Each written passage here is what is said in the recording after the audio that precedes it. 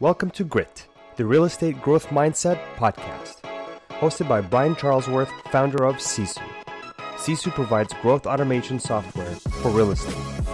You'll hear stories from real estate thought and technology leaders, team owners, and brokers on how they grew their business in a rapidly changing industry. You'll learn how to transform your brokerage and teams into a high-performing and analytics-driven business so you have a new, durable, competitive advantage against disruption in your market. So let's get right into it. Right. Hello, everyone, and welcome back to the Grit podcast. I'm Brian Charlesworth, the founder of Sisu and the host of the show. And today I have a special guest. Just so you guys know, today is my 100th episode. And I wanted to make sure that it was a special episode. I actually received in the mail this week my first semi-sponsorship, which you guys will get to know what that is on another episode. So anyway, today I've asked my wife, Spring Bengtzen, to be here with me.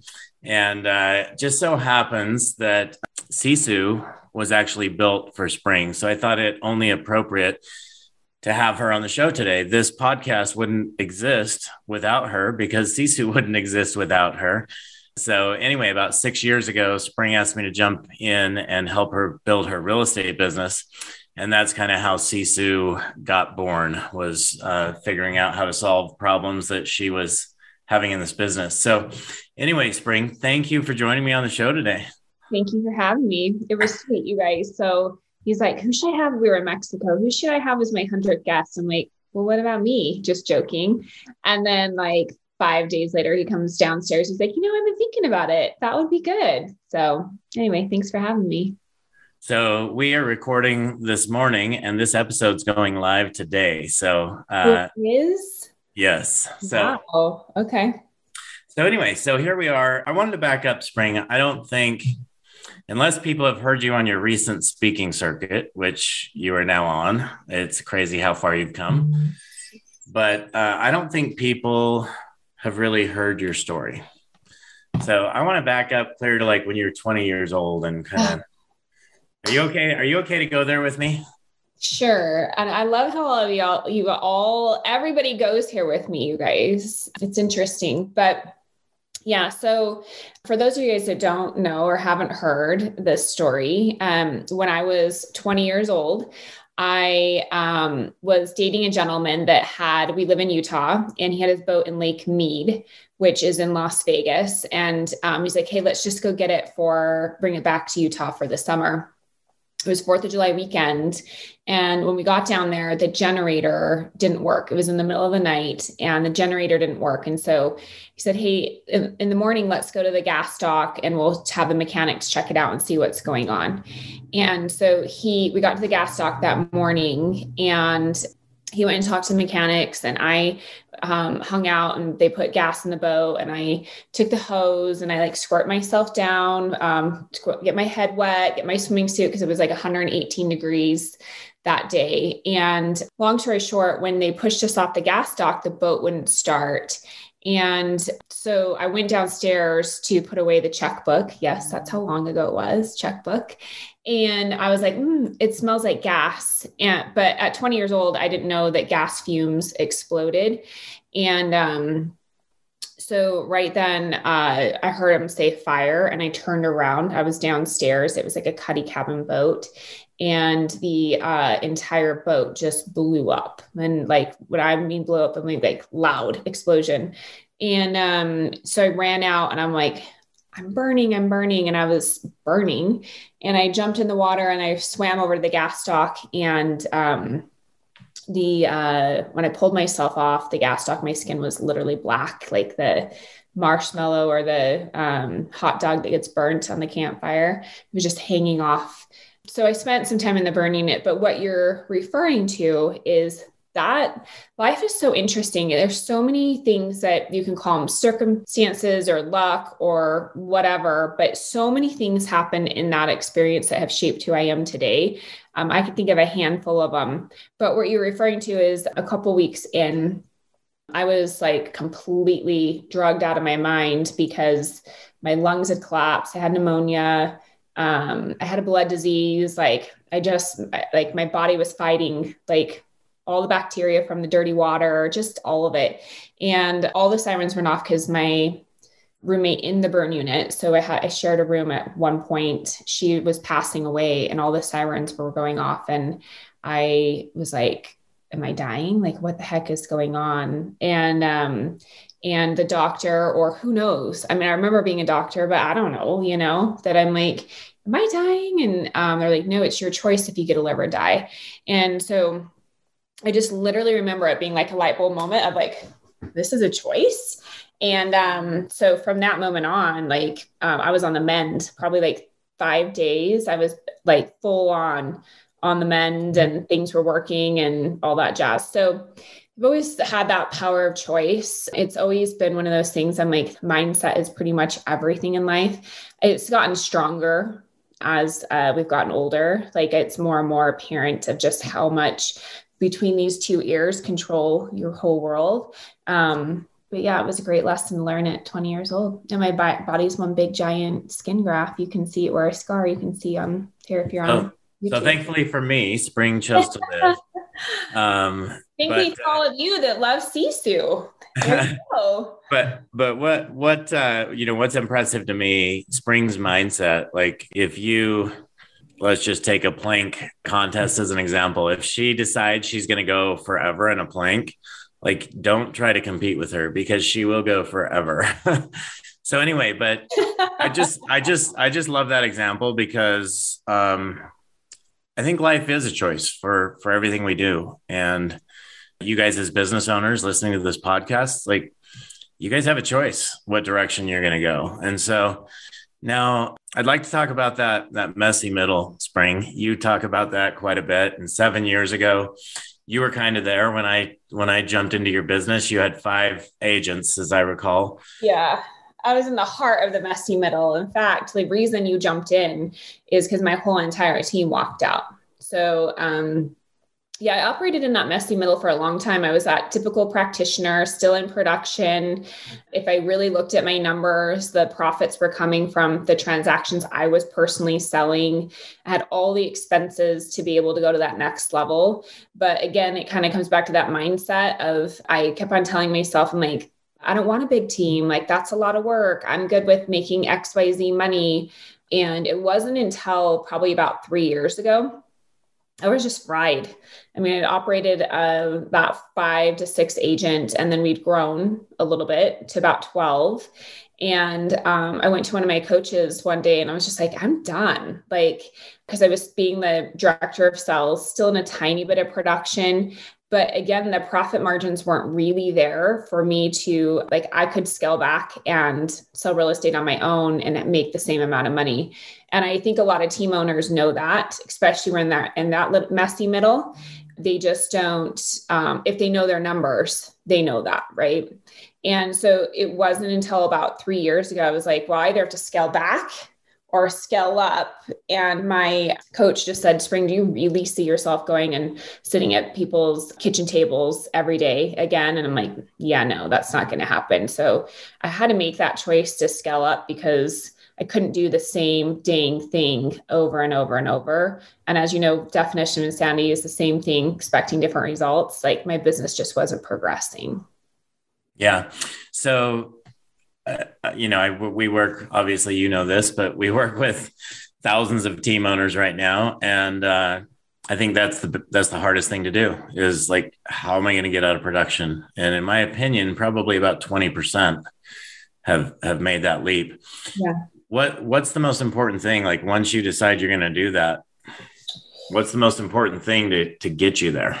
Well, there's 2 components. One of them, and we've talked a lot about this, is the mindset. I always say you've got to take the realtor hat off and put on the business owner hat. They're 2 different identities. Like somebody who's going to own a large team, it's truly a business. So you have to stop thinking about it as a realtor. So that's the number 1 component.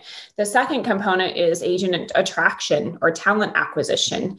It does take agents to sell a lot of homes. And so like I hear all the time, I have a coaching program called Scale Up. I hear all the time that the thought process of more agents means more work. It doesn't.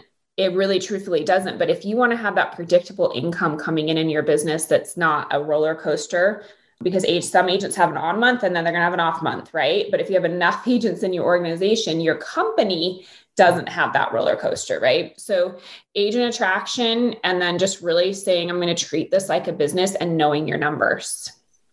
Yeah. Okay. So how do you treat it like a business and know your numbers? And we're going to go there because, again, Sisu was born thanks to you. So I want to dive into that. Yeah. So we track all key metrics. Now, here's the thing, like if you chase two rabbits, you catch neither, right? We've all heard that saying. So every single person in my organization has one core metric that we are obsessed about. Now, we know our numbers on the other things, but the obsession comes with like us knowing we're going to move forward. So for example, my director of sales, his core metric that we track is agent appointments met for recruiting appointments, which we use the Sisu platform, the recruiting platform for that. And then on the retail side, we track appointments met. Obviously, we were looking at the conversations, agreement signed, like we know, but those are like a daily. When we report out on our 9:19, we do a huddle for 10 minutes at 9:19 in the morning as a leadership team. That is what he's reporting out. My director of ops, we're looking at lead flow. So we're looking at the leads coming in from all of our aggregates, different systems, and then we're looking at our conversion. I think that we all know this. There's not a lead issue. There's a conversion issue. So we're highly measuring with our Zillow. We just got on Zillow Flex. We're measuring with OpCity, the conversion metrics and the answer rates and things like that. On our agents, again, like I said, we're measuring appointments met. That was a one core metric we felt like that we could hold people accountable to. And what I mean by that is the conversations can be fluffed. The like self-reported data can be fluffed, right? And so that could be part of it. We also didn't want to say, hey, you had to make XYZ conversations per week, because then my top agent's not going to hit that. And then I have some that are hitting that number and let's say 100 conversations a week, and they're not going on any appointments. So we agreed as a company that we would track appointments met would be our standard. And it was going to be the standard that we lived by. And then the other thing is we highly, highly watch, Brian, our ROI on all of our lead flow. So we're making educated decisions. We track it on a monthly basis. And then we're looking at it, obviously, well, I'll keep something for at least 6 months, like know that we have to give it at least a 6-month run rate, maybe even longer. We're watching it to see if we double down on it, if it's something that we eliminate, whatnot. And so we're pretty dialed at this point of what's coming into our ecosystem.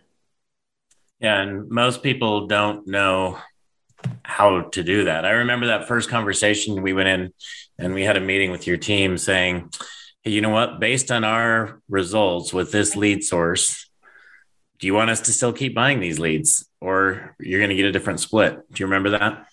Yeah. And there's been actually quite a few lead sources that are very shiny in our industry right now that I've done. And I did one of them for a year and we weren't converting them. I'm not saying they don't work, because obviously they work because they're a highly successful company, but it wasn't working for us. And so exactly that, we went in and just said, hey, we're going to eliminate this, take it as a loss leader. But we've done that on, especially when some of my leads are $200, $300, $400 a lead. And so having Sisu to be able to go and show them like, hey, if you want this, to your point, you can have these, but this is going to be the split. It got their buy-in instead of them feeling like I was just going in and being greedy about it, because I could actually show them the real numbers. I could also show them the conversion ratios of what they were actually doing themselves, because Sisu breaks it down like them, not as a company, them. And agents love our company and they love your company. And at the end of the day, they care about what they're doing, right? They care about their own goals. So it was super helpful. Yeah. I think another thing for you to scale to where you are, you always talk about the who's, not the hows. I know she talks about this because we do a quarterly Sisu event where Spring and Justin, who is, heads up all of her sales, they come in and basically share how Sisu assists them in running their entire business. But you talk a lot about the who's. Let's talk about that, because I think it's so important that people find that who. Yeah. Well, there's two ways to look at the who's. So when I figured out the who's, not the how, is when our business really took off, because you can't do it all. And people have different behavioral profiles. Like I would be a horrible operations person. And so finding that great talent. But let me back up for a second. So the first two is honestly yourself.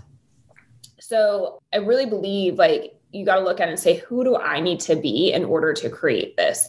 How do I need to show up? So the who's, we teach this a lot, even to our agents. I'll ask them, I'll say, okay, how much money do you want to make? And every single person brand new coming in says a minimum of 6 figures. Like that's their number, 100 grand, right? And I'll ask them like, okay, who do you know that makes $100,000? How do they show up? Are they working full time? Are they skilled in their trade? Do they dress professionally? Like whatever that is, right? And so it really comes back to like, who do they need to be in order to make the income levels? And it's the same with you and I. Who do I need to be to run an 8-figure operation? Like it's completely different than the realtor that's selling 1 or 2 homes a month or 5 homes a month, right? So your identity of who you are, take that gut check, first of all. The second on the part of the who's is who do you need to be in business with? So a strong talent will change your entire world. Like I just hired a new operations person. She's been with us for about a year. Oh my God, she has been the biggest game changer ever. And I remember when I first hired her, I wasn't really hearing from her. And I was like, I would go like a day or a day and a half without hearing from her. I'm like, are you okay? And she's like, oh yeah, let me tell you and she lists out all the things that she had done. And it was because she was resourceful and like executing at the highest level. And I was used to the talent that got me to where I was at, but not going to take me to that next level. Right. So the who's of who do you need to be in business with that can shift that. So right now I've got a great director of ops. I've got a great lead ISA and I have a fantastic director of sales. And they all have what they're obsessed about, and combined, we're freaking going for it. So I would tell you guys, like, get very purposeful about who you're going to get in business with, but you have to be the person that they're going to be attracted to. Yeah. And know who you are. I would recommend the book Rocket Fuel if you haven't read that, so that you know who you are and who it is you need to attract into your business. Mm-hmm. So Spring, this year, you guys are going from 500 transactions to 1,000 transactions. Yes. How do you double your business at that size? If you've been enjoying Grit, please help us continue to grow the channel by leaving a 5-star review and sharing it with a friend. Now back to Grit. So we have everything in place to do that. So at this point, it's agent count. So we're going from 35 to 40 agents to 90. We honestly 90 by July. So today is April 5th. So our intention is to get to 90 by July. We have an EOS consultant we meet with every quarter, and we set a goal that by June 7th, we would have 75 agents, and we're on pace to do that. So really it's about adding the agents. We admin staff wise, we run a very large international team, virtual. And so we probably will have to add a few more there, and then lead flow is going to be us again, making some educated decisions on the back end of Sisu. We've just increased our lead flow to support it, as well as hired 2 more ISAs. And so truthfully, it's going to come down to agent count. So the teams, absolutely agent count is how you're going to scale your business. The teams that have the biggest problems doing that, though, actually come to me. I know this because they don't have the systems in place to go from 500 to 1,000. That's a very difficult jump. So you talked about you have these VAs. You run this VA business. How does a VA just jump into your business and be able to get things done? Like how get into the workflows and stuff like that? Yeah. So we hire and train. So one of the biggest mistakes I think a lot of people make is they hire a VA and expect them to come trained, or they expect them to just know. And I always say, like, if I were to hire you, Brian, and put you like in this position, you would sit in the desk next to me for at least 2 weeks and you'd be asking me questions and it wouldn't be annoying. And so we have to do the same with our VAs. So we train them heavily for 2 weeks, but to what you're asking me is we have it all built out, the full training library with videos and links of how to do step-by-step. We have them on Zoom for 2 weeks, literally. We meet with them twice a day, like a team huddle, but how they know their workflow is everything's in Sisu. So we use the back end of Sisu for all of our transaction management, all of our ROI reports, all of our agent on and offboarding out of the out of the recruiting platform. And it is built out like from start to finish with triggers and who's supposed to do it and the links on how to do it and whatnot. And so honestly, anybody could come in at this point and just take it. And it's a step-by-step how to do it. So we have been very purposeful about documenting everything and using Sisu for that. And then we'll just keep on adding in more talent as we go. The biggest thing I think I see, Brian, people do is they scale, but their expenses go through the roof. And especially right now in the US, like talent acquisition is expensive. People need to make the money. And so us being able to run a large virtual team has been one of the key factors for us keeping our overhead low. Yeah, I remember, this was back when losing an agent was a stressful thing for you, but I remember when it was a stressful thing for you to lose, let's just say your TC, right? Mm-hmm. To train a new TC, if you don't have those systems in place, is very difficult. If you have those systems in place, you can plug somebody in and they can just take over working out that task list. So make sure you guys get the systems in place. Yeah. So we run one TC that's licensed in the state of Utah. And then she does anything that takes the license paperwork, like to write an addendum or whatnot. But then the rest of it's a virtual team. And that's how she can easily, like we had a slow week that had like 25 deals come in. She's like, it just feels so slow. I'm like, Alyssa, 25 deals in a week isn't necessarily slow, but she's just got the VA and Sisu is so dialed that it's just systematic for her. Yeah. And for me, I see that because I see people struggle with this all the time. And so just make sure you guys have those systems in place. Mm-hmm. Spring, you went to REAL about 9 months ago. Best decision I've ever made. So like for me, standing on the sideline, watching you, like, you've really become a different level of leader. I don't know what it is about making that move, but it elevated you like in such a large way. And I would call it brand agnostic, right? You just put on this huge event, 150 team leaders in Mexico with people from all different brands speaking, people from all different brands attending. Mm-hmm. So like, what was the shift when you made that move to really elevate who you are as a person? Because you said the first who you need to work on is yourself. And I think that's really when your self-image said, hey, this is who I am. And really you're at a different level now. Oh, well, that could be good and bad. So let's rewind a little bit. So I had a large team in Utah for a long time. And 2 years ago, I left Keller Williams and said, I'm going to start my own brokerage. And when I started my own brokerage, I had the thought of like, hey, when the agent leaves the team, they can come work at my brokerage, right? And when I got into it, my coach was like, hey, Spring, that's great. But if you're going to do this, why don't you really do it? Go hire a recruiter, go make this into a real thing. And so we went and hired 120 agents in 9 months for the brokerage, not the team, for the brokerage, which was fantastic. But as I started diving into it, I'm like, okay, wait a minute. If we can do this here, like, could we scale it outside of our 20-mile radius, like our bubble, right? And so it's got my mind thinking. And so I never had really thought of myself as somebody to go attract and stuff. And how we were attracting was we were creating massive value. We were doing cool events, good training, like just different than what you would get at a typical brokerage. So I was like, let's go do this nationally. So I think the confidence of doing that on a small scale made me feel like we could do it on a larger scale. That was one part of it. The other component of it is once I got into REAL, my conversations changed. So the really cool thing in the REAL or EXP or wherever you're at, I don't care. I love the model. So like, I just think that the model is fantastic. And part of it is because it's no longer you're having conversations again with the people in your backyard. You're having conversations with agents across the country. You're collaborating. You're talking about how you can grow.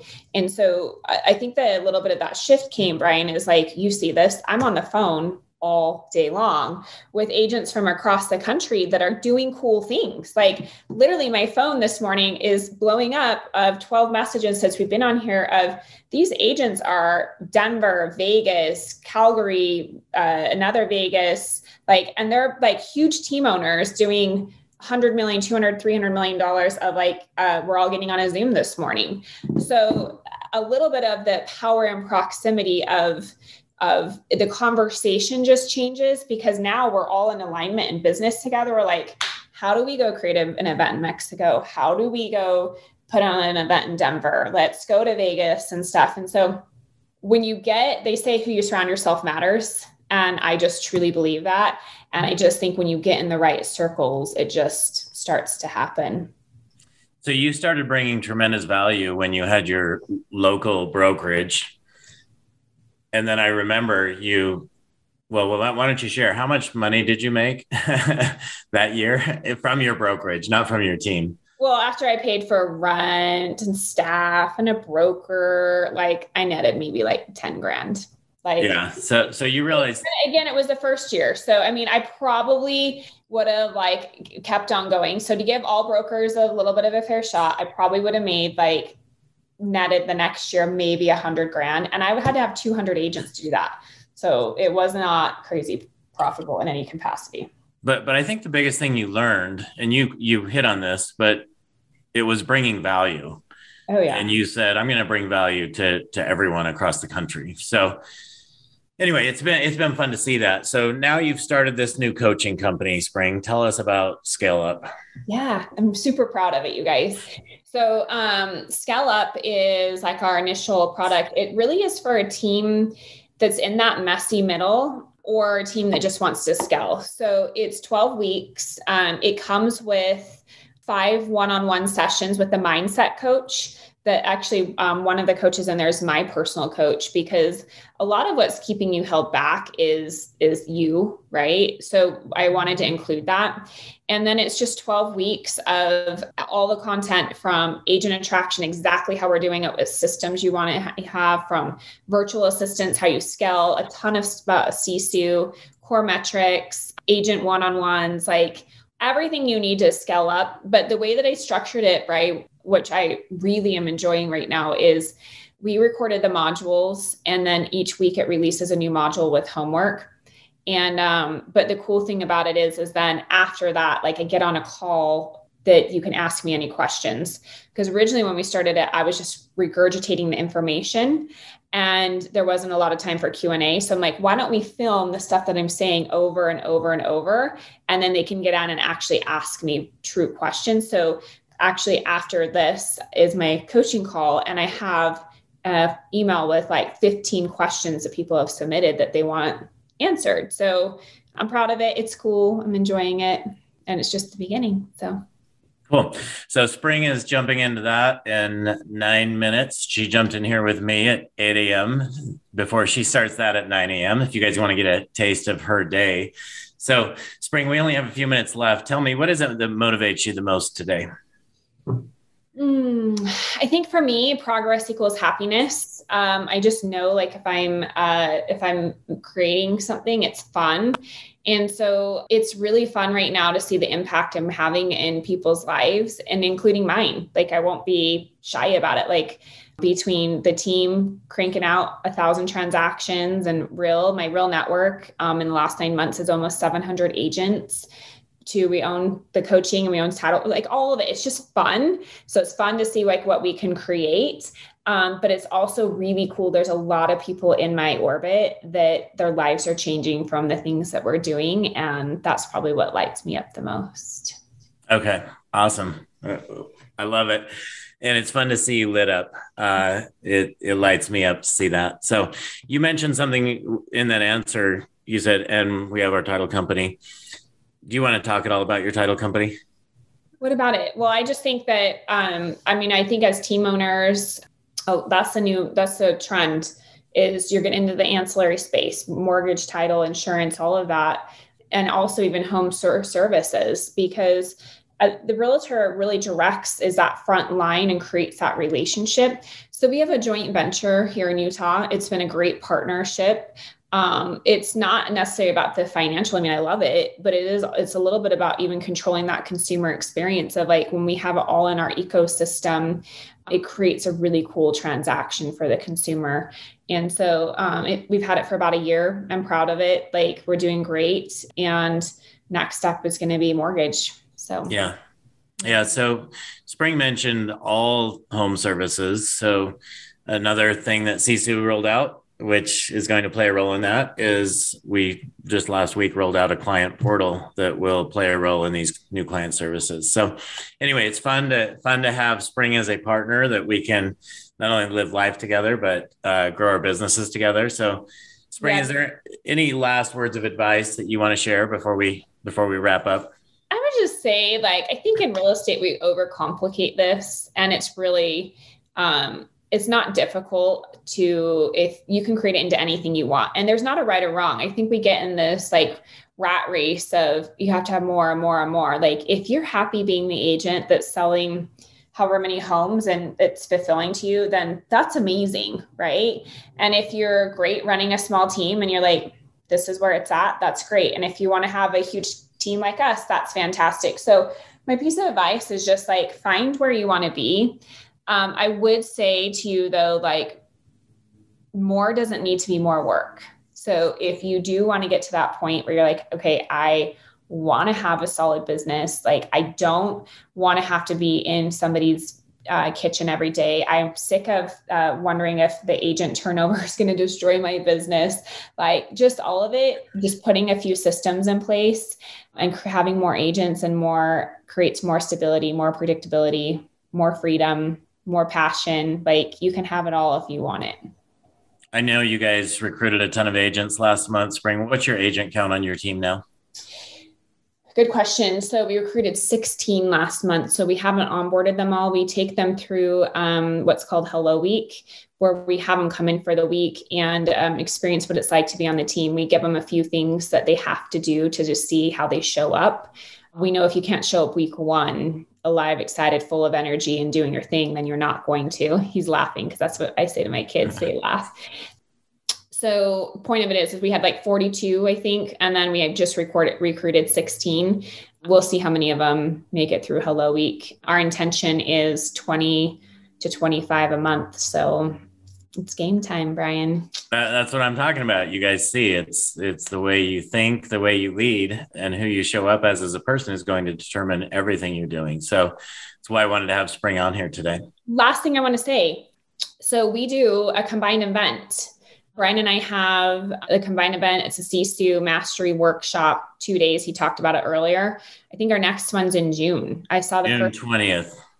Saw the first ticket sales coming in yesterday. So if you guys want to come, we'd love to have you. It's pretty powerful, but you get to see like literally inside scoop. Like you do a mastermind with the Sisu team. And last time, I think we had like 50 teams here from across the country. And so it's a cool way to network with teams across the country coming in, but then you'll spend a day and a half in my office. So you'll see a morning huddles, how we run team meeting, how we do one-on-ones, agent attraction. Like it's a cool experience. Like one of the shifts in my whole entire identity and business is when I went and shadowed other people's offices. And I'm like, that's how they're doing that. I can do that. And so just being able to come in that environment, I would recommend everybody take advantage of it. So yeah, you don't even have to be a Sisu team to come to that, but you'll get to see a lot about how to scale your business.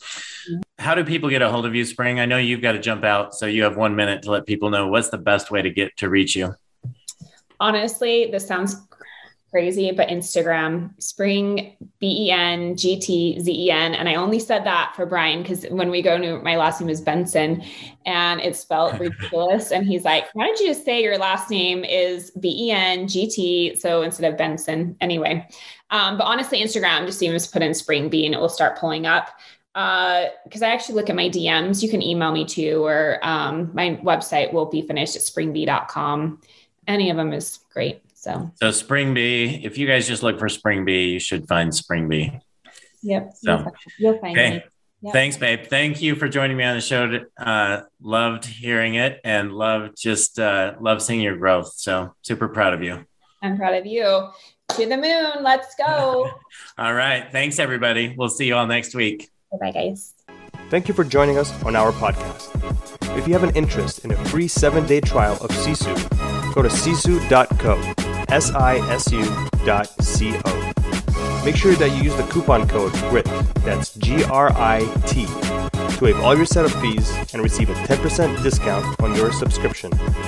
If you enjoyed listening to this podcast and want to subscribe, search GRIT, the Real Estate Growth Mindset, on iTunes, Spotify, or Podbean. And with that, we'll catch you next time. Take care.